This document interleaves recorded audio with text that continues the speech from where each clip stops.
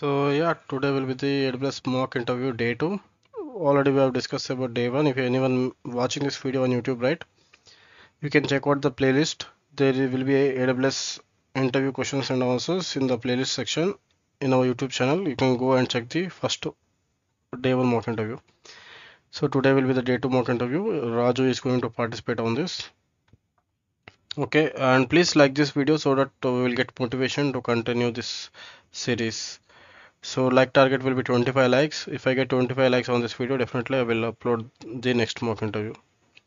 Yes, Raju, can you able to introduce yourself? Don't reveal any your personal data and all. Okay, give some so and so and just introduce.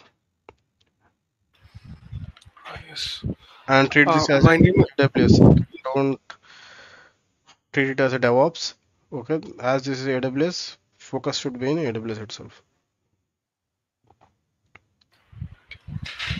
Hi. So my name is Raju, and I've been working as a cloud engineer for 3 years, and I'm supporting all the prod, pre-prod, and QA teams.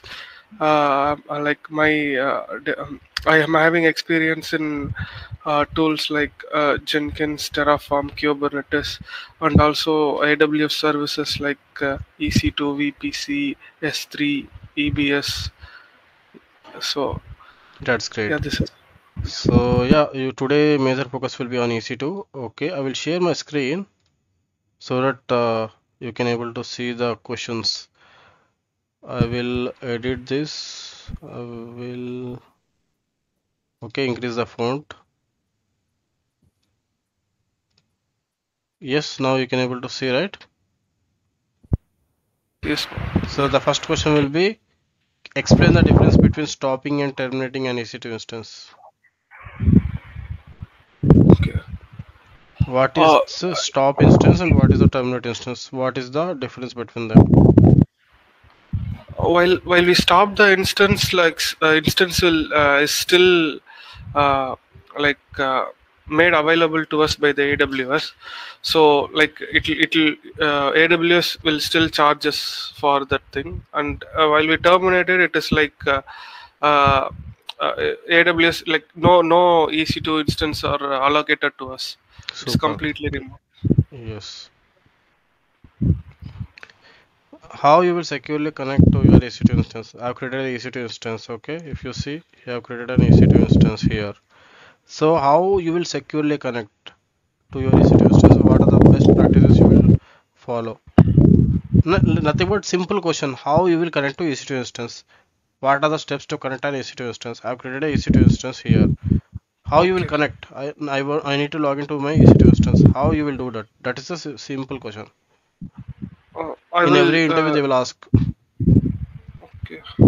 I'll use the AWS key and like PEM key or PEP key, and I will connect to the EC2 instance. Okay, what is the command to Or connect? How you will connect?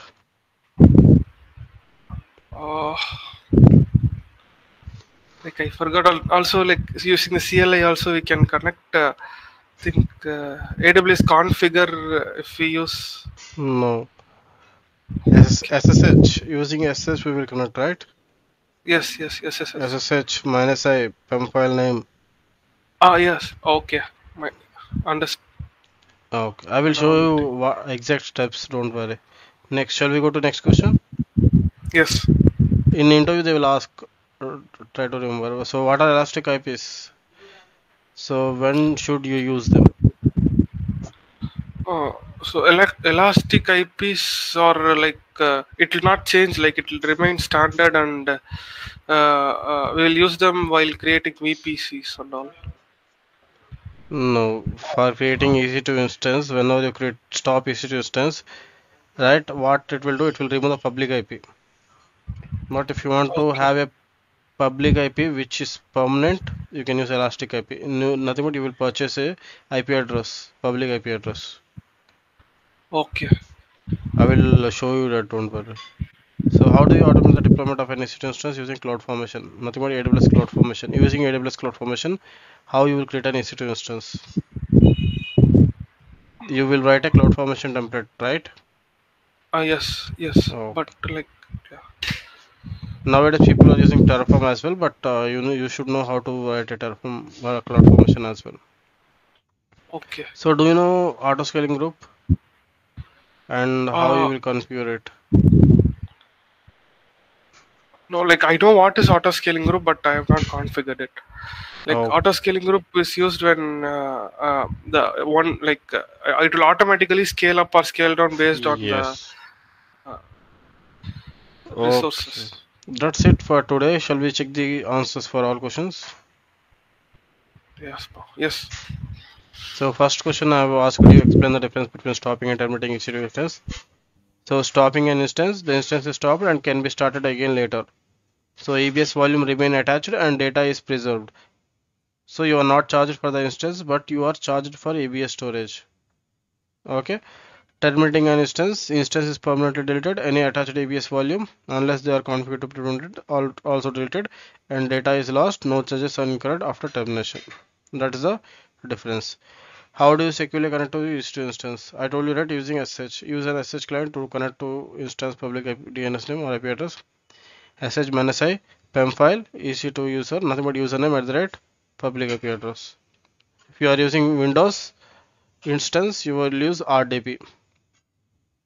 Use remote desktop protocol to connect. So key pair, use key pair to authenticate connection. Security group to allow the ports incoming and inbound. So you will use Bastion host to connect to private subnet.